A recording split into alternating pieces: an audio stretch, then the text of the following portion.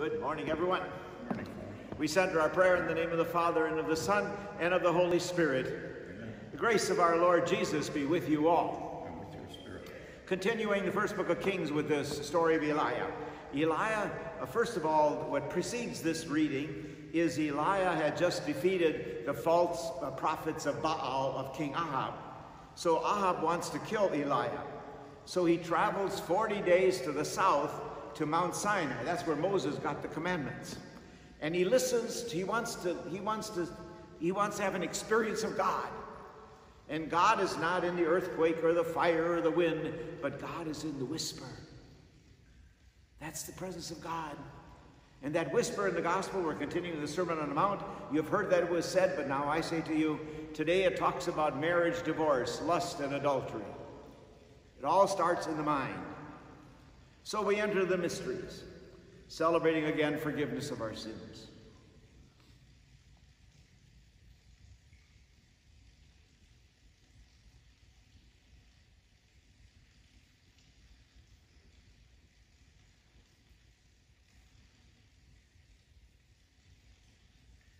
Lord Jesus, you call us to yourself. Lord, have mercy. Lord, have mercy. Christ Jesus, you came to give us yourself. Christ, have mercy. Christ, have mercy. And Lord Jesus, you challenge us to give of ourselves. Lord, have mercy. Lord, have mercy. And may Almighty God have mercy on us, forgive us all our sins, and bring us to everlasting life. We continue to pray.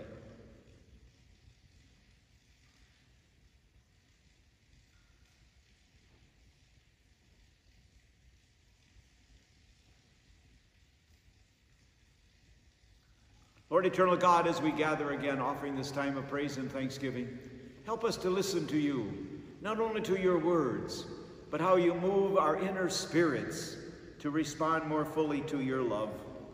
May this word then and sacrament become visible in us, in our actions of love and unselfish care for one another. We ask this in the name of Jesus, our Savior and Christ, who lives with you, Father and Spirit, one God, forever and ever.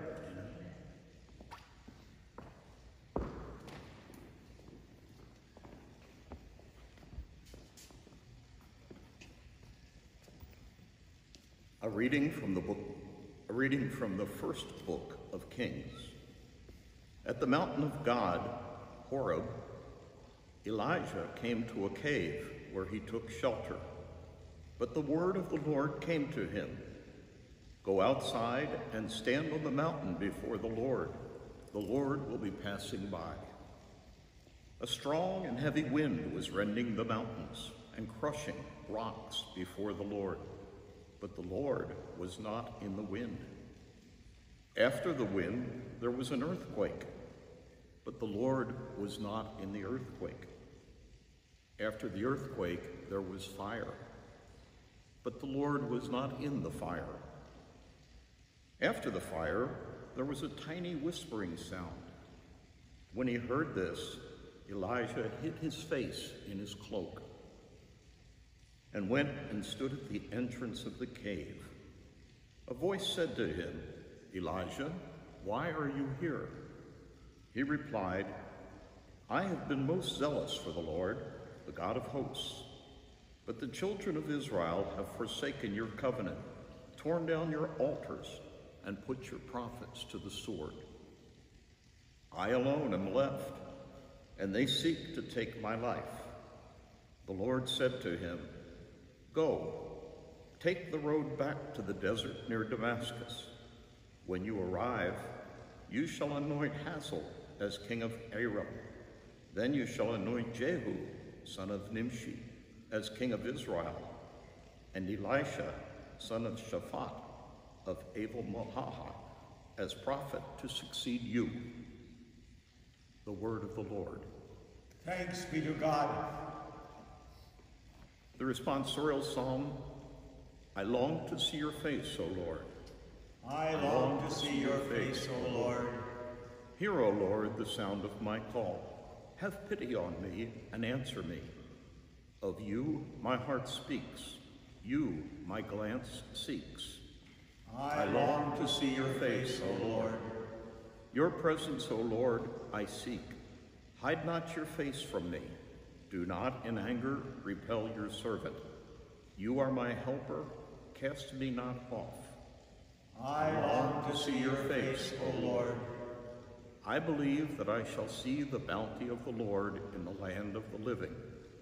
Wait for the Lord with courage. Be stout-hearted and wait for the Lord.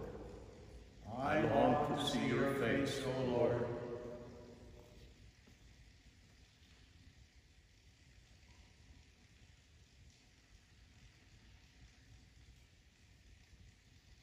Alleluia, alleluia, alleluia, alleluia, alleluia, alleluia.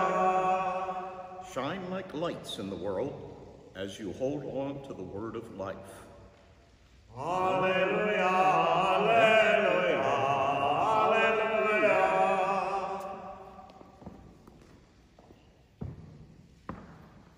The Lord be with you. And with your spirit. A reading from the Holy Gospel according to Matthew. Glory to you, Lord. So Jesus said, "You have heard that it was said, 'You shall not commit adultery.' But I say to you, everyone who looks at a woman with lust has already committed adultery with her in his heart.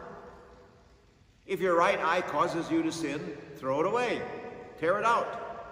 It's better for you to lose one of your members than to have the whole body thrown into Gehenna. And if your right hand causes you to sin, cut it off, throw it away.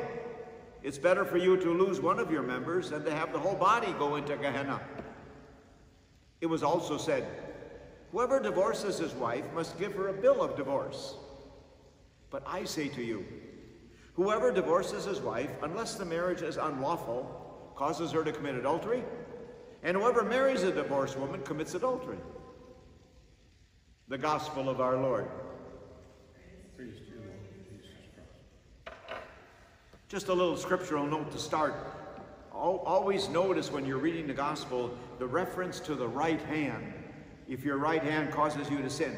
Because in the days of Jesus, the right hand was used for eating and social interaction. The left hand was used for hygiene.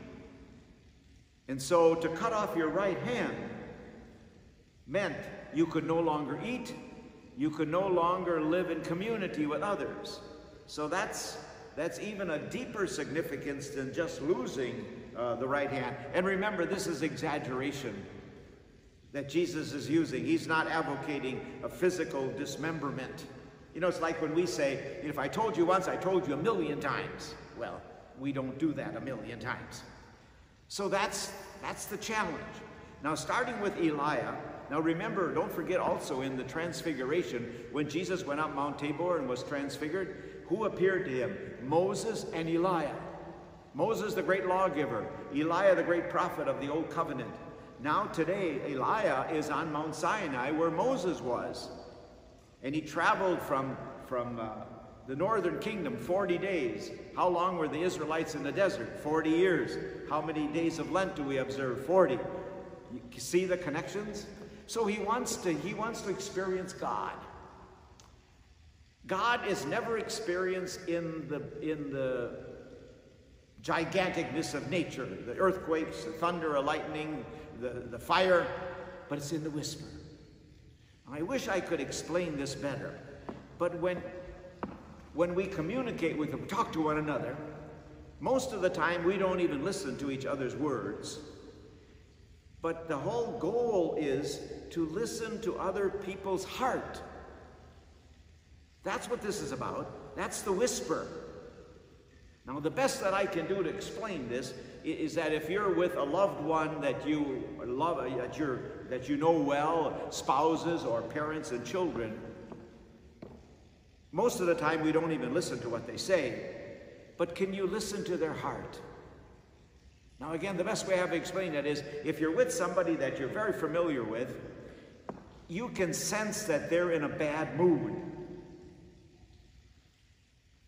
They didn't say anything, but just their demeanor or their attitude or their looks, you know something is wrong. And then you say, well, what's wrong? And they say, nothing. Well, then you know something is really wrong. But to be able to sense that deeper, whatever it might be, hurt, without them even saying anything. That's what it means to listen to God.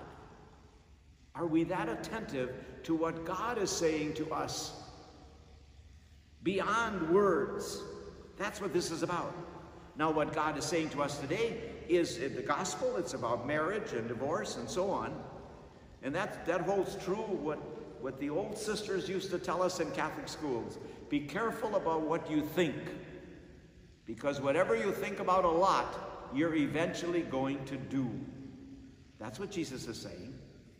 Whether it's sexual adultery, whether it's anger, whether it's jealousy, even self-pity, if whatever you concentrate on, you're going to become. And so the challenge is to concentrate more on the ways of God, not just with reading the scriptures or praying, but just listening. And not for the thunder, the lightning, the fire, the earthquake, but the whisper of God. That's that little inner voice that says, I should do this or that, or I should stop doing this or that. That's the whisper of God.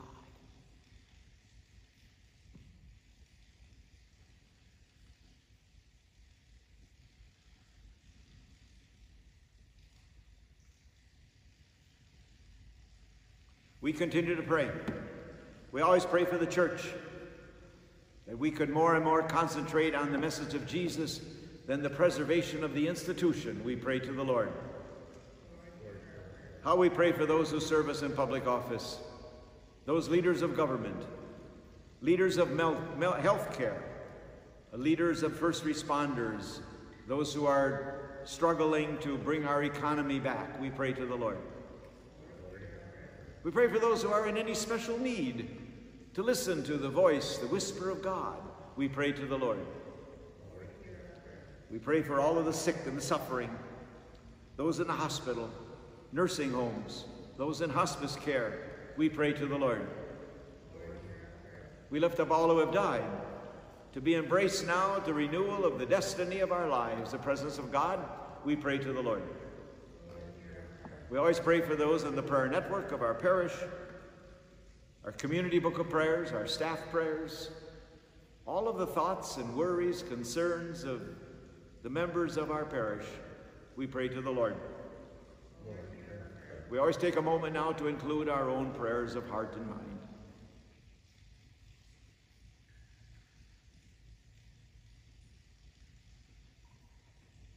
Lord, eternal God, we lift up these prayers. You hear us. You hear our voices of our hearts and imaginations. May we also hear your voice of love through Christ our Lord.